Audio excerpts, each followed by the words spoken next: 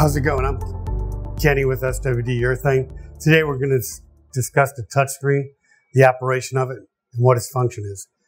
It controls everything on the machine from the pressures to the temperatures.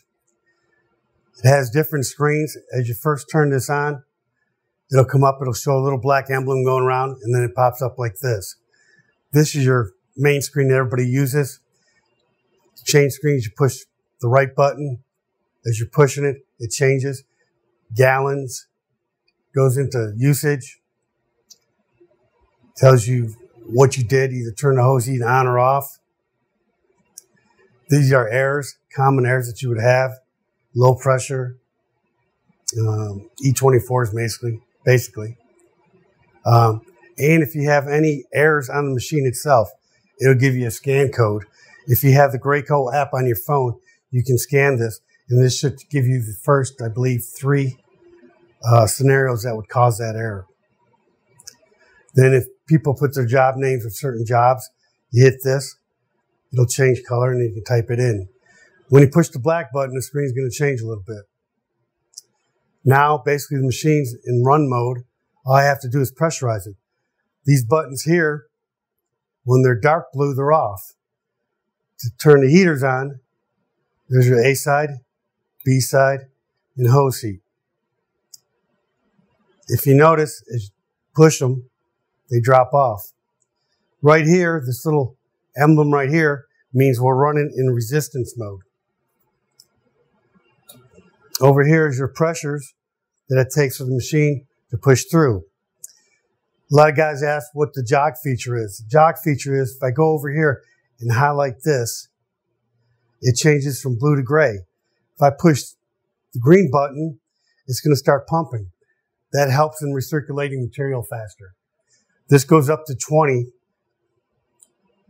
So if I want to go up, I use the up button or down button. I can go up to 20, or I can go down. Once the material is up to temperature, push that button, it turns it off. When I hit this button, the machine's going to pressurize. This right here is your cycle counter. If you push this in and hold it 3 seconds, it goes to 0. It clears itself. So that way you can monitor how many strokes you use on a specific job. You actually figure out how much material you used.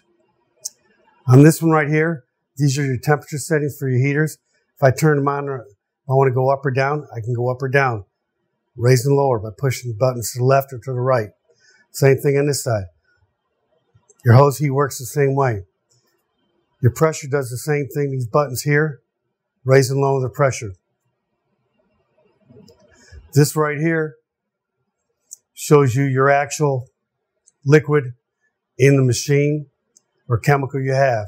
Normally everybody, if they're spraying a full set, they'll just set it to 47 or 48 gallons. So you just raise it up, set it. The machine's usually set. That'll shut off at 5 gallons. So you can do that with the A and B side. If you notice, it's got a lifetime, daily, and manual. What this is telling you daily how much you used. So today, just doing test sprays, we used 4 gallons. Here, you got a history. This history tells you how much you sprayed per day. You look on this side here, it tells you the date, how many strokes or cycles, how many gallons you use in total. Then this page right here, it says events. Anytime I turn the heater on or off, it came on. Counter reset. Heat off, hose. Heat off, hose. That's telling me that's what I did. This screen here, go back to showing low pressure. Okay, so go back to that's your scan. If you do have an error, it'll give you a scan. Just scan this. It'll tell you the top 3 things that are causing that error. Job name, if you do that, put that in there.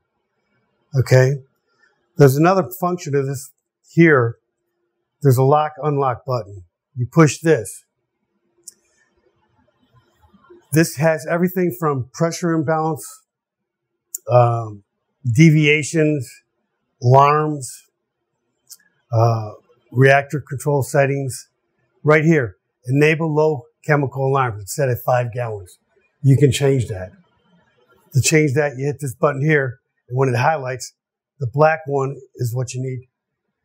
To move it up and down, you push up and down button. So if I wanted that to read 10, I put 10 in there. I'm not going to change that right now. To get that back, to accept it, you push that, it accepts the change.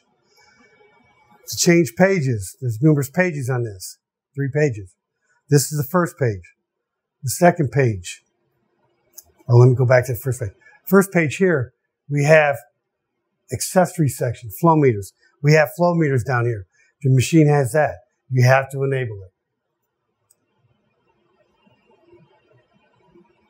Let's see, go back, unlock it. Okay, now we're changing the screen, integrated mode. If we had insight on this, yes, it would be there. Okay, hose control module, mode. Okay, this machine has 3 settings. You got the FTS, you got manual, and you got resistance. If you're using it in resistance mode, you highlight it, there's a little screen here that says calibrate. This is calibrated in the morning when the hoses in the machine are not turned on yet. It cannot be heated. If you do that, you disconnect the black wire coming out of the machine to the FTS. The FTS gives a bogus reading sometimes to the resistant mode. So you disconnect it. If you wanted to change this, all you do is hit it and it changes. You got FTS, manual, and resistance. We're going to stay in resistance. I hit that. If I had to go manual, I just go up into it, click on it, and then when you do that, it'll say enable manual hosing. You click that box.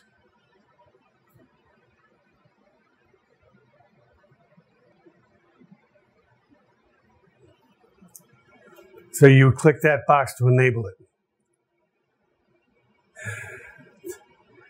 But every time you push this and change its color, you're activating, you're telling it you want to change that screen one way or another. If you don't want to change it, or you do change it, and you want to accept it, once you push that, you're accepting the changes. Okay, let me see if I... Right here, these are all different alarms, like I said.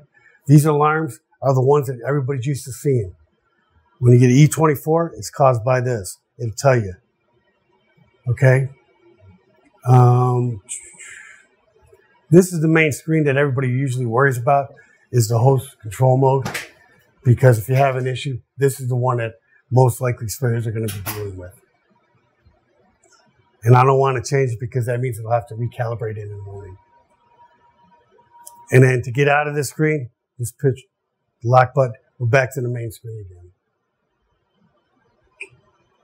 That basically covers the function of this. The park mode, if you push this, it changes color. And it goes, if you're at, say, 1100 PSI, when you bleed it down to 500, it actually puts the pump on the A side in chemical, so you don't get no crystallization.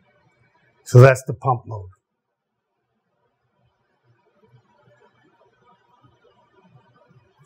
If you have any questions, give us a call. It's pretty simple once you start playing with it. Don't be afraid to play with it. You know, these screens here are self-explanatory. Just looking at them, you can play with it all day long. This one here, when you get into it, then you have to understand that if you want to change anything, that has to be gray with the arrow pointing up. Once you do your change and you accept it, you say, okay, you push it again. When it goes down, it means it accepted the change you made. So now that's part of the history and it's part in the machine. That's it.